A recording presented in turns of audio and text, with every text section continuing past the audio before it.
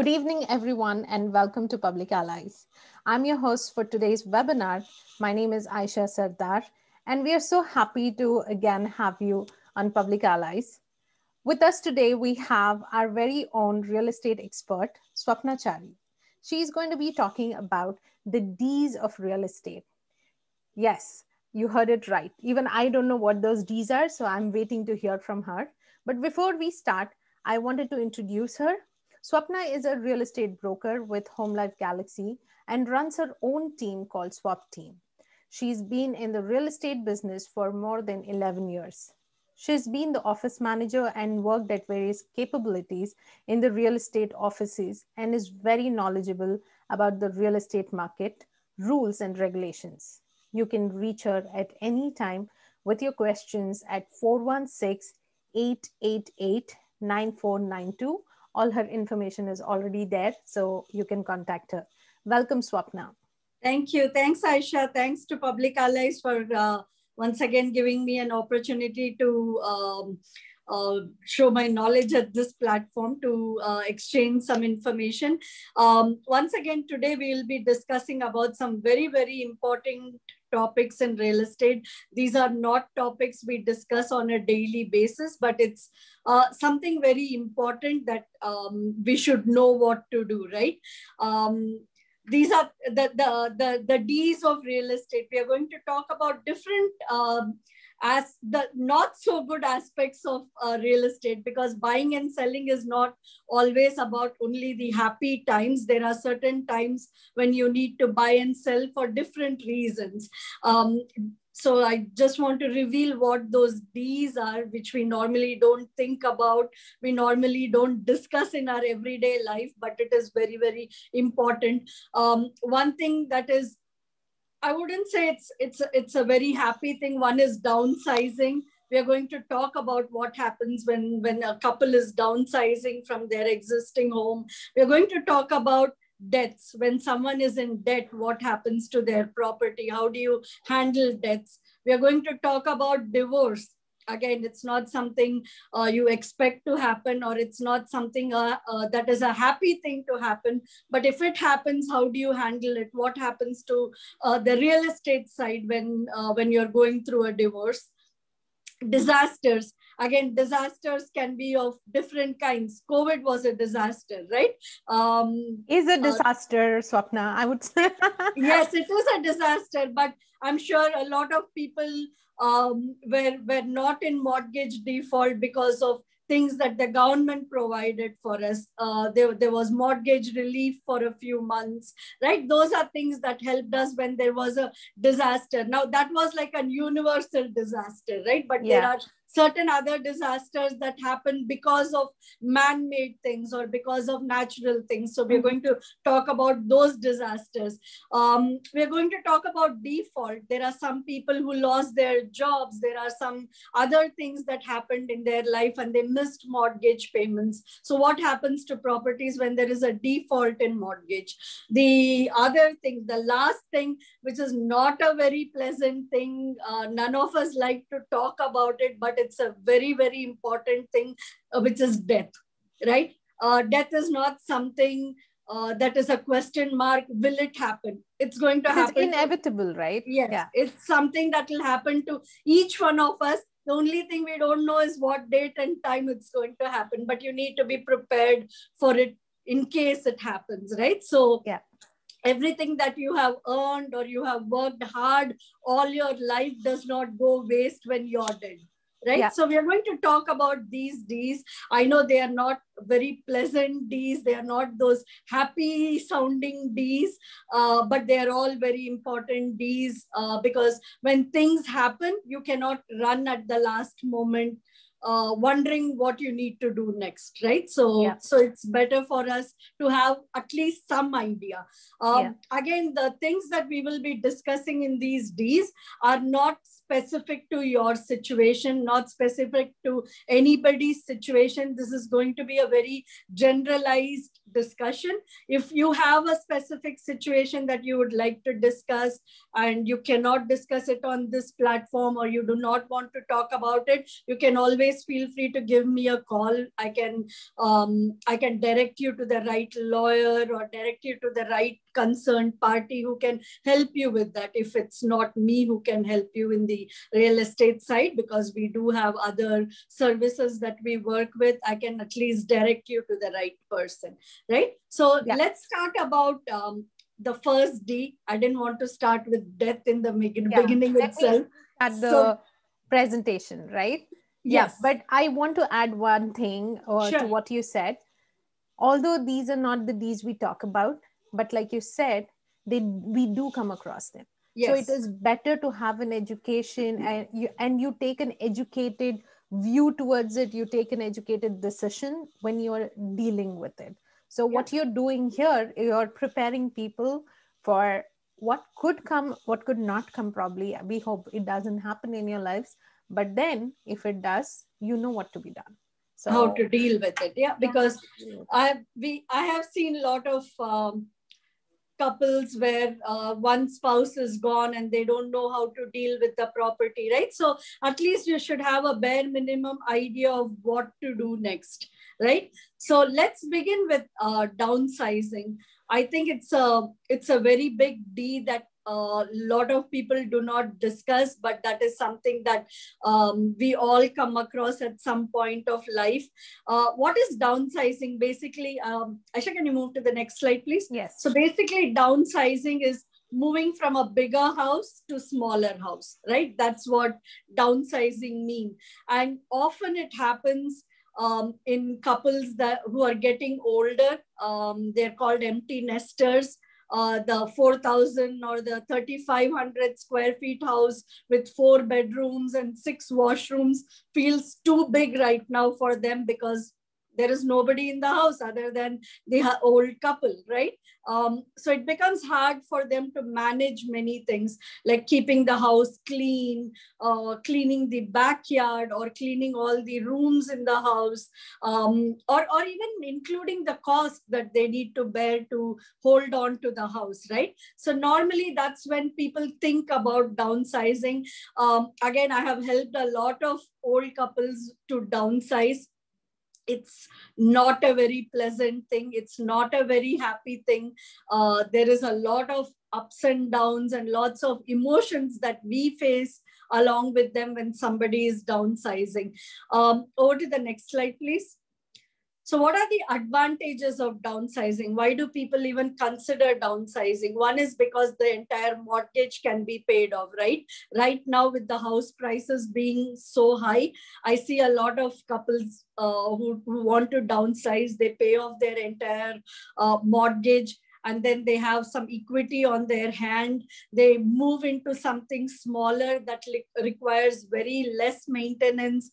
Their bills are very low, and they get more time to do the things that they really love to do. Maybe spend time together, go out for walks together, go out for a breakfast together. Instead of sitting and cleaning the house or worrying about the upkeep of the house, they get more time to spend with each other. So that's one of the main reasons that people consider downsizing. I would basically, in easier terms, just say that it's like an exercise to save both money and time. Why do some people don't downsize? Like why some people think of not downsizing? A lot of times I have seen couples who have lived in big houses. For them, it's like a prestige issue. What will my relatives think about me? Or what will my neighbor think about me? I lived in such a big house and now I have to downgrade myself, right? So some people do not like downsizing for that reason, because they feel somehow they're going to live below their standard of living, and they do not want their relatives or family to think bad about them. So that's one reason that people normally don't like the idea of downsizing. I recently worked with a couple that is downsizing, right? Every house that I showed them, they felt was too small for them, which is normal in downsizing, right? You come from a bigger house and you show them a bungalow house, or you show them a 2-bedroom condo, it's going to feel like a miniature space. It's not something that they are going to enjoy. But they need to do it for their own good. The next thing is, downsizing is a big lifestyle change, right? Not many people like those kind of lifestyle change, especially people don't like that word change. And at a certain age, they really don't like to change anything, right? They just want to live life as the way it's going. So they become very resistant to everything. I have seen couples where they don't let me do staging, right? Because there is so much emotions attached with that house. You touch their couch, they're like, no, no, no, no, no, don't touch that couch. I bought it in 1960. No, no, no, no, no, don't touch my family pictures. Don't touch this, don't touch that. It's a lot of emotions. We do understand the kind of emotions. Everything you touch or you see, they have some memory attached to it, especially for people who have lived in houses for a very long time. Just to give you an example, there was a couple that I worked with who stayed in the same house for 25 years, right? So you can imagine the amount of stuff they have collected, the pictures on their walls, everything had memories to it, right? So it's a lot of emotional up and down that needs to be handled when people are downsizing. It's not a very pleasant thing, but it's something that is a must that they have to do to put some money in their pocket, right? Again, downsizing is a little bit painful, but they have to do it. The next day we are going to discuss about, again, not a very pleasant one, not something that that everybody goes through or needs to go through, but whoever is going through, it's very painful. It's divorce. Divorce is actually, we all know what a divorce is. It's the ending of a relationship. Ayesha, can you go to the next slide, please? So normally all relationships don't end in a very nice or in a mutual way. Normally when it's a divorce, there is a lot of tension, lot of stress, lot of extreme things that couples go through when there is a divorce. And many marriages don't end in a very amicable or in a very happy fashion. So what happens to properties when you're going through divorce, right? Divorce is basically pretty much very energy draining, and you're forced to figure out a lot of things, like how to divide your assets, how to divide your properties. One thing I would like to mention in a divorce situation is there is a difference between a married couple and there is a difference between a common law, right? What's the difference between the two? A married couple is somebody who's legally married. They are recognized as being married because they got married in front of some individuals. They got married in front of legal powers like the judge, or maybe somebody from a religious institution who has the power to declare that they are married. What's a common law? Whoever is living in Ontario for 3 years together is called a common law relationship. Marriage laws are applicable only for married people. The family law is applicable only for married people. It does not work in the same way for a common law. We are going to discuss about how people separate when it's marriage and when it's common law. There is a term called matrimonial home, right? The term matrimonial home itself means it's a home that was where the couple lived when they were married. They had kids, they had a family life in that home, and it's called a matrimonial home. When it comes to a matrimonial home, both spouses have the same kind of interest, right? Whether it was rented out to somebody or whether they lived in the same house, the rights are same for both the spouses, even when they are going through a divorce. Over to the next slide, please. The next one. So here are the next one as well. So here are some rules, right? What happens in divorce and what happens with the matrimonial home. When you're going through divorce, first of all, one spouse cannot kick the other spouse out of the house, saying this is my house or this is my house, because both have equal rights to that house. Both will continue living in the same house till the house gets sold, or the judge grants them right, or the judge grants one of those spouses to move out of the house. Till then, that house belongs to both the spouses. And if one spouse decides to move out, the other spouse is not allowed to change locks or do anything, anything that prevents the other spouse from entering the house, because till the house is sold and till the assets are divided, that house belongs to both parties. The next one, please.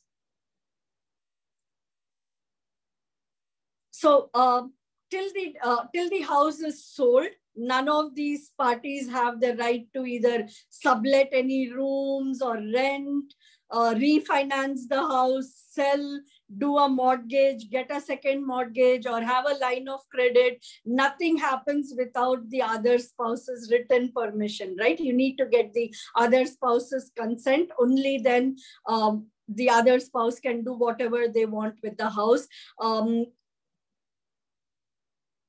And the decision to sell the house has to be made jointly by both spouses. When there is a disagreement, normally the matter goes to the court, and the court is the one that decides. I have seen in many cases where there is disagreement between husband and wife, and the husband has his own realtor and the wife has her own realtor. And now it's the realtor's headache to figure out how to communicate between the two through these real estate agents. So divorce can sometimes get like really, really complicated, especially when there is disagreement.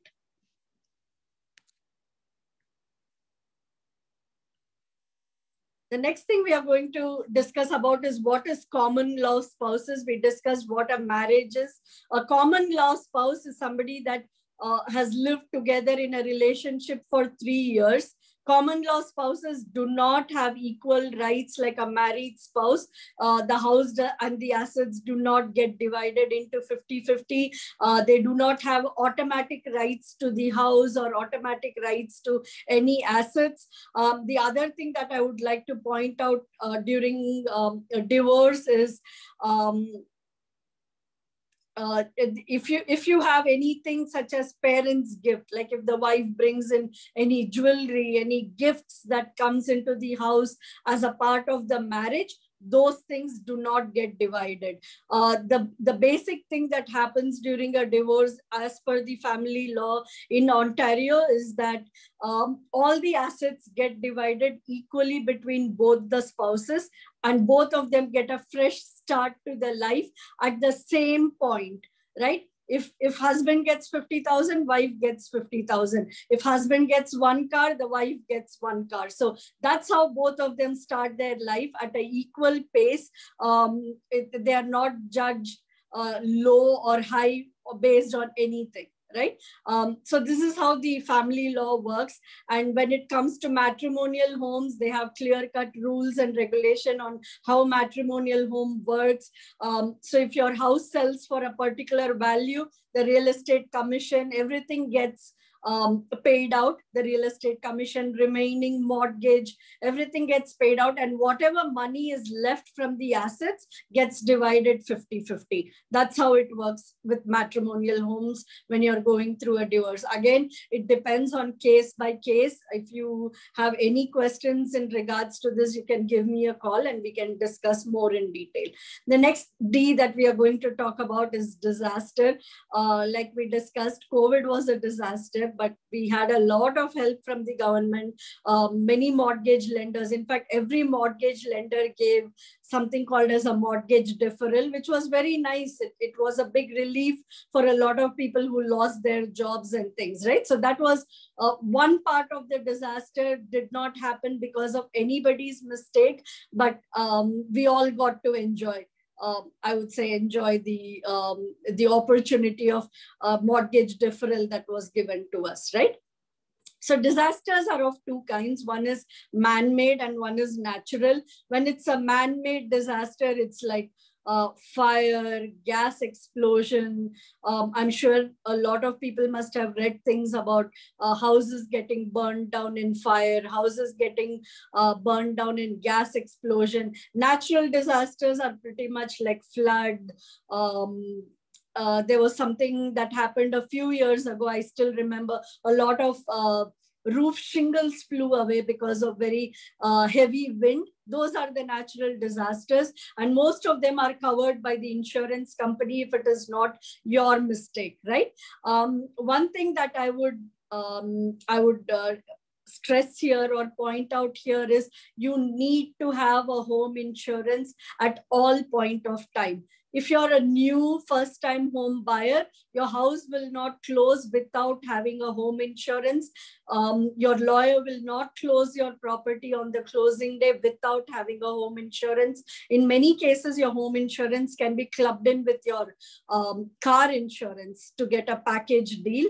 And I would highly recommend that you be very truthful as you can be to the insurance companies that you are dealing with for the home insurance. If you're going to rent out your basement and you say no, if the insurance company asks you, are you planning on renting out your basement? Does your basement have a separate entrance? Does your basement have a kitchen? And if you say no to the insurance company at that point, and in the future you do rent it out, for whatever sake, let's say that there is a fire in the basement and the tenant was cooking and there is a fire in the basement, and you have not been honest to the insurance company, they are not going to cover the cost of the damage. So I would highly recommend. I have seen several people sometimes lie to insurance company, which is not good, because insurance is for your best interest. If you want to get money out of insurance for any mishap that happens, you be truthful to them, right? It's like going to the doctor and not telling them what your actual pain is. Your doctor is going to give you the wrong medicine. Same way, there is no use in having a insurance and having a wrong insurance for your house, right? The next D that we are talking about is debts. For some reason, I have seen a lot of people in Toronto get into debts. Not sure what the reason is, probably because they travel a lot back home. People love their vacations. I know for the last 2 years, none of us have had any vacation, but I'm sure once things open up, it's going to be a disaster, a man-made disaster, right? But debts, I have seen so many couples with heavy debts. One thing is, you get into debt in this country, it's really very hard to get out of debt, right? But your property can probably be a blessing when you're in debt.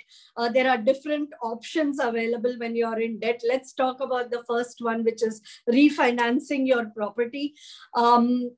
Especially at this market condition and at this time, the interest rates are very low. Refinancing your property is a great opportunity at this point, because house prices are also selling at a very high rate, right?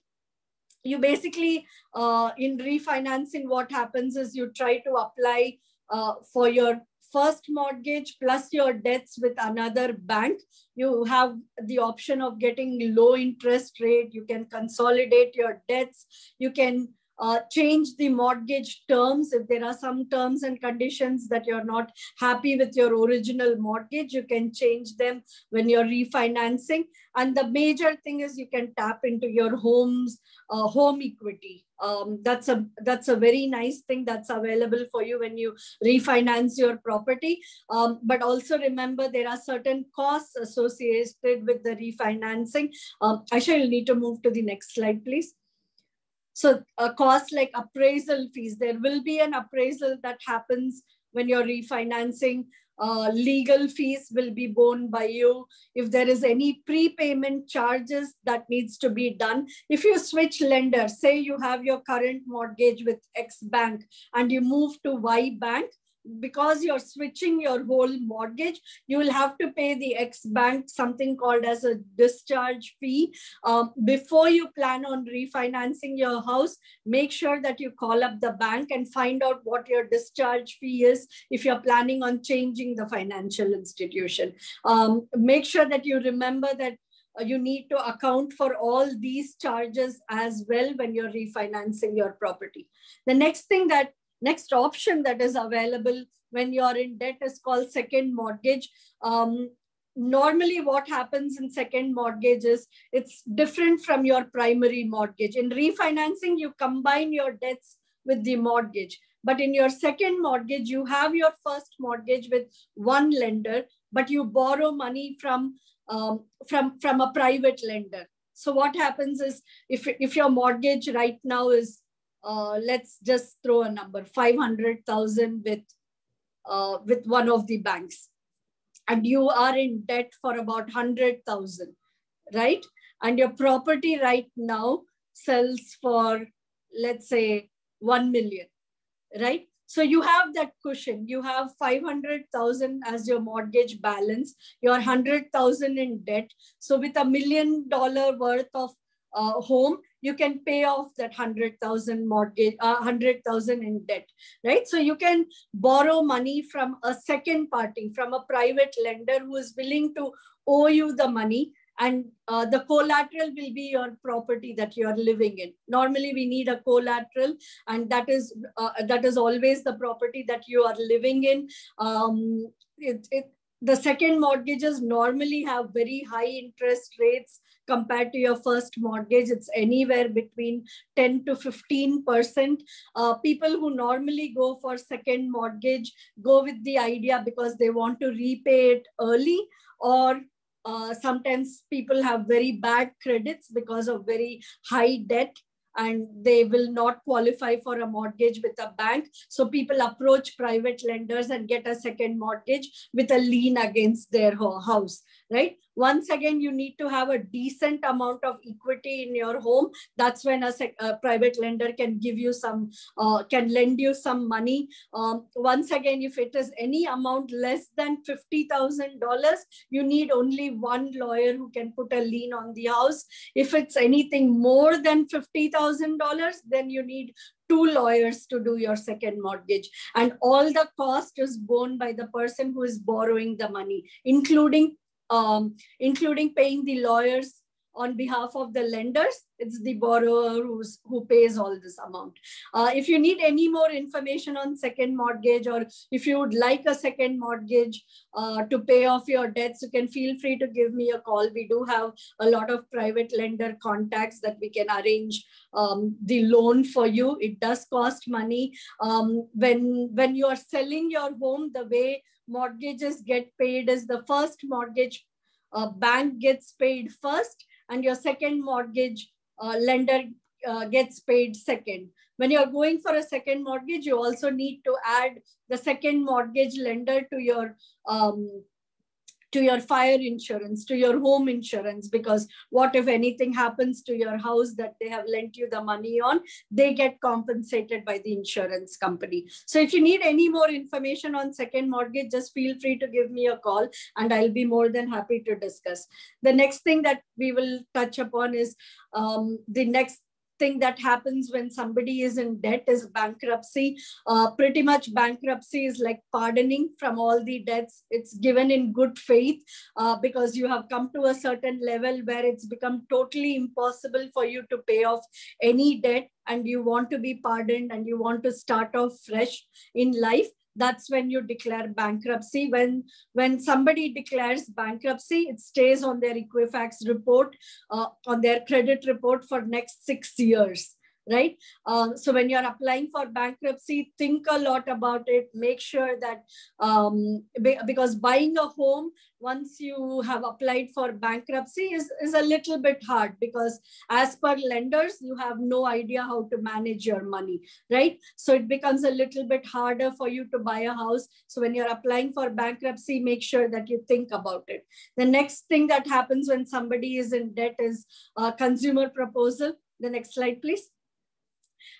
Consumer proposal is very different from bankruptcy, because in consumer proposal, it shows the intention that you want to pay. So the amount, a part of the amount that you need to pay gets forgiven, and the remaining part you need to pay it. Normally, they divide that amount over a period of next 5 years. So within the next 5 years, you can pay off anything when you, any of those debts when you declare consumer proposal. Once again, consumer proposal stays on your credit report for 3 years or 6 years from the date it was filed, whichever comes first. Again, when you have bankruptcy and consumer proposal, lenders have really strict rules about lending money for buying a home. So make sure that when you're declaring any of these things, you make a wise decision. The next thing we are going to discuss is default on mortgage. What happens when you default on mortgage, right? What is defaulting on mortgage? Basically, it means you have missed mortgage payments, or you owe a lot in property tax. I know a lot of people, I know somebody whose house needed property tax payment for almost 5 to 6 years, right? When there is such a big gap in paying the property tax, then your home goes on default, right? And then if you do not have proper insurance on your property, the mortgage company has rights to say that you are in default of the mortgage. The next thing that we are going to discuss is what happens when there is a default in mortgage. One thing that happens is foreclosure. Can we go to the next slide, please? When I normally work with buyer, I hear a lot of buyers saying, oh, do you have any homes on foreclosure? Do you have any homes on power of sale? So what do these terms mean? So one thing that there is a difference between foreclosure and power of sale. We'll talk about the differences. So what foreclosure means is you miss a mortgage payment, the lender will send you your first reminder letter. You miss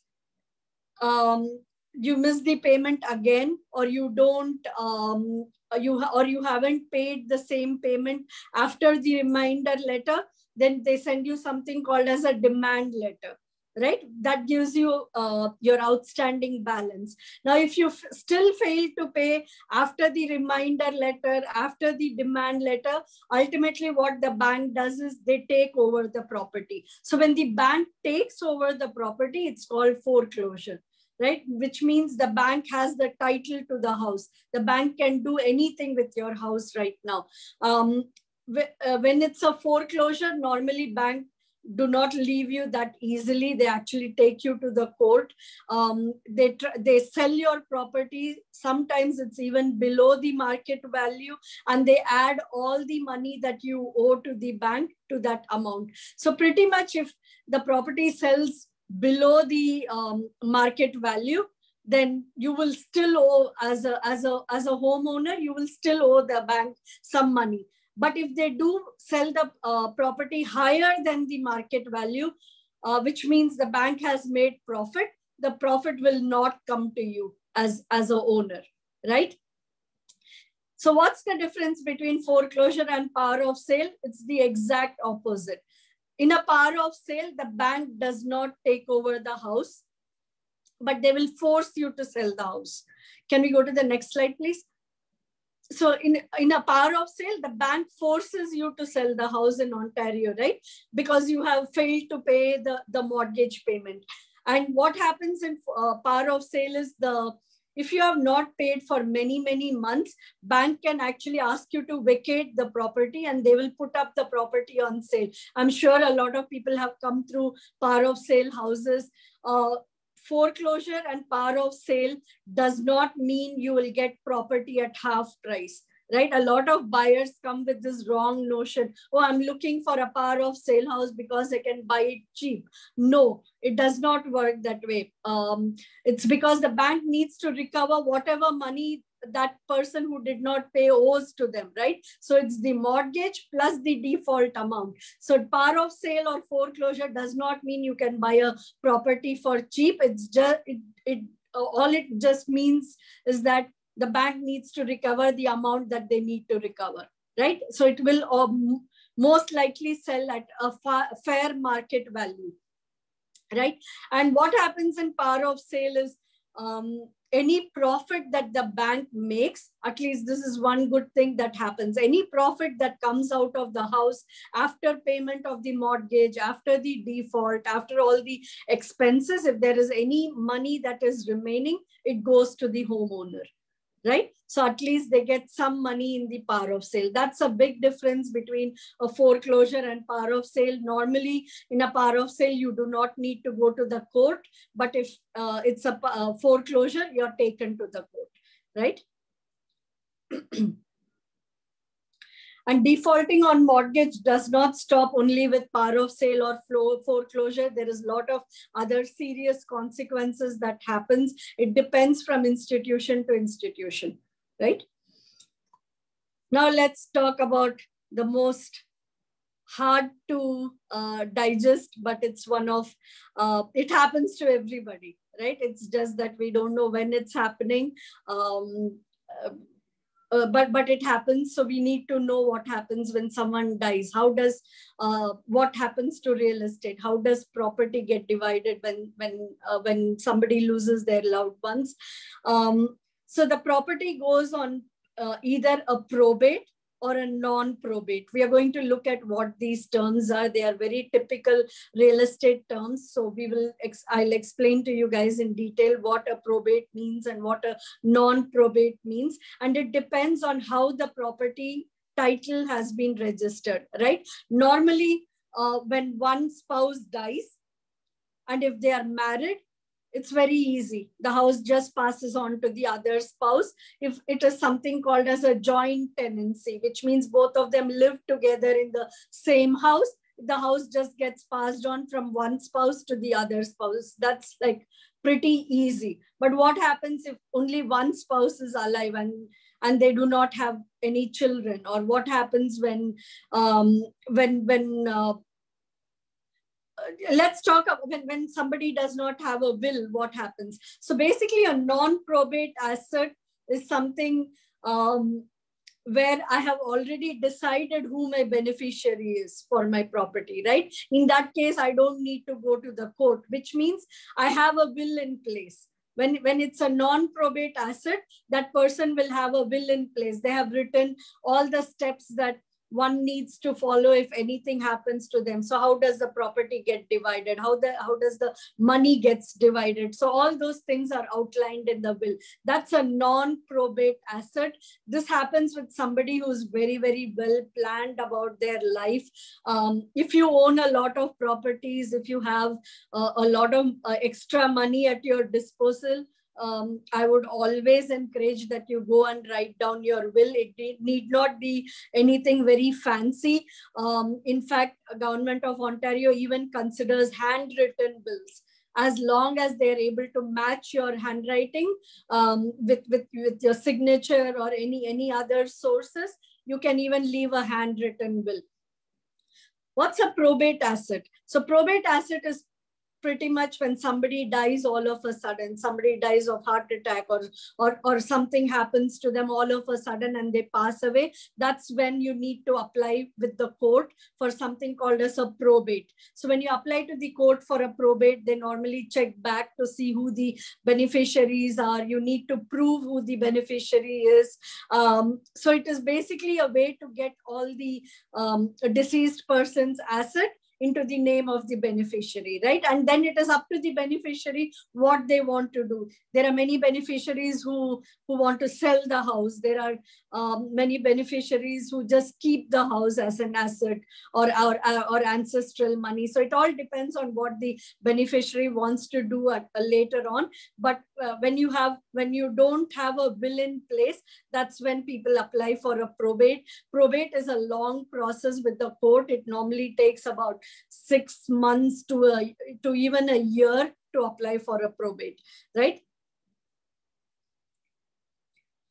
So what happens when somebody dies without a will? So if someone dies without a will, if you have a spouse but no children, your spouse gets your entire estate, right? If you have a spouse and you have children, the spouse will get the first 200,000 and the remainder gets divided equally among the children.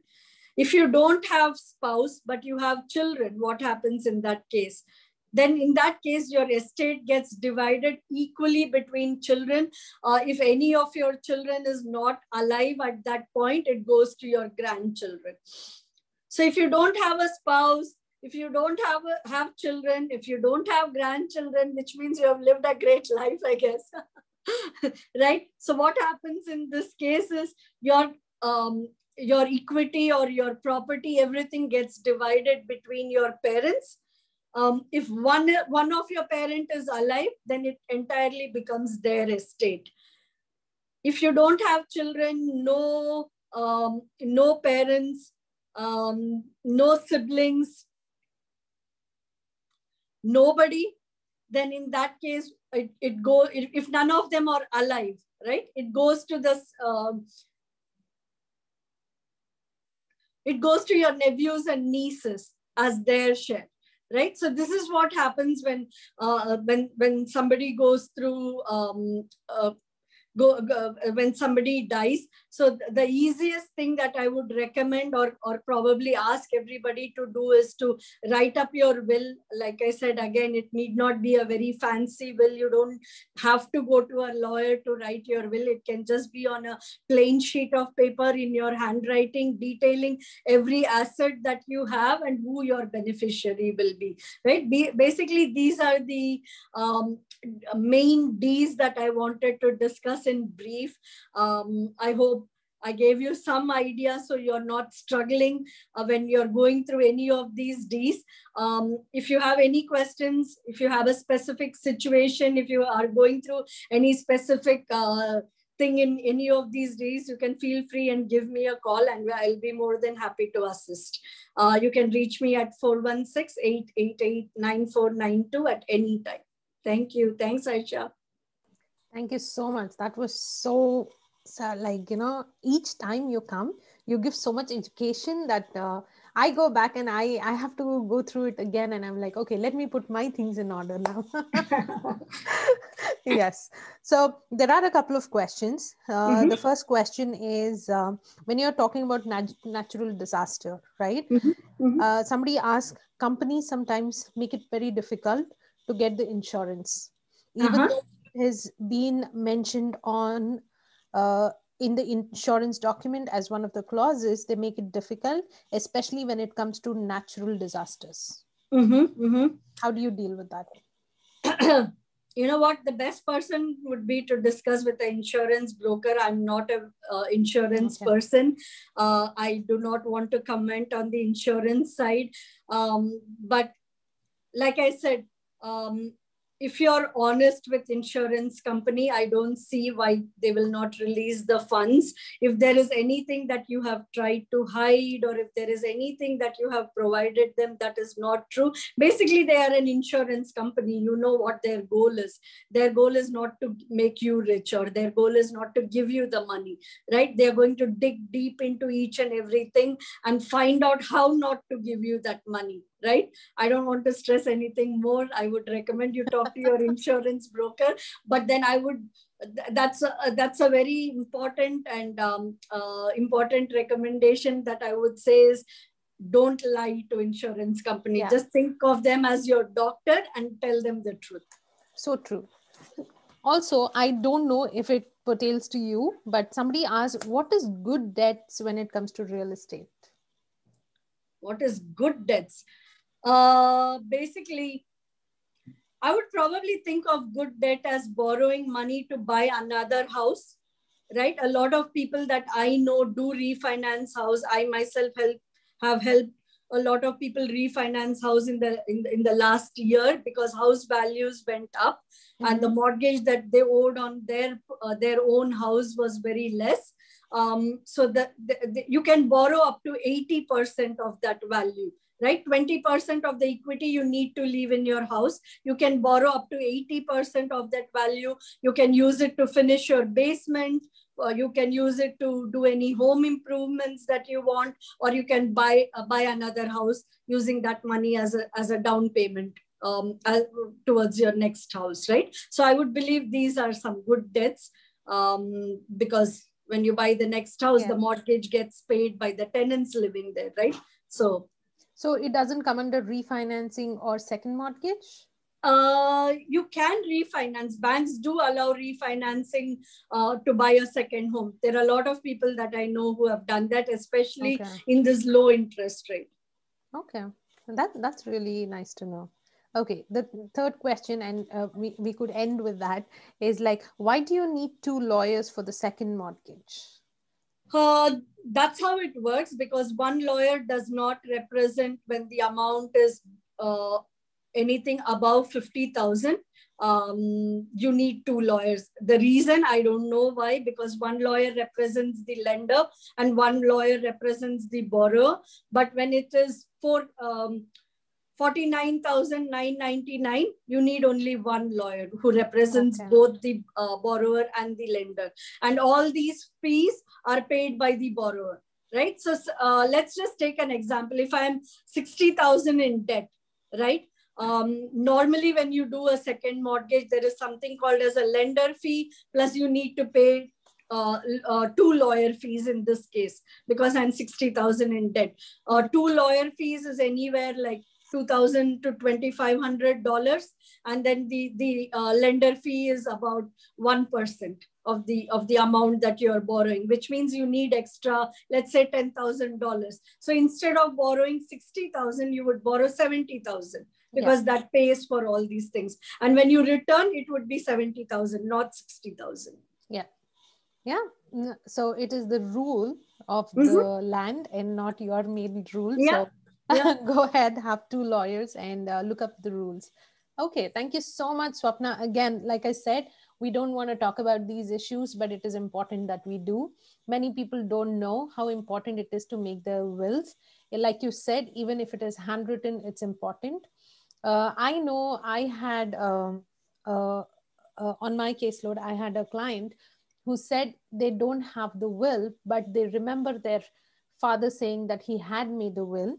And then there was a fight among the, among the siblings, and they said it has to be equally divided. But in the will, the father has said it has to go to a particular person. So now they were looking for the will, but then the probate was happening. They couldn't find the will. So they were like, how can we prolong it? Is there any way that they can prolong it? When you have applied for a probate?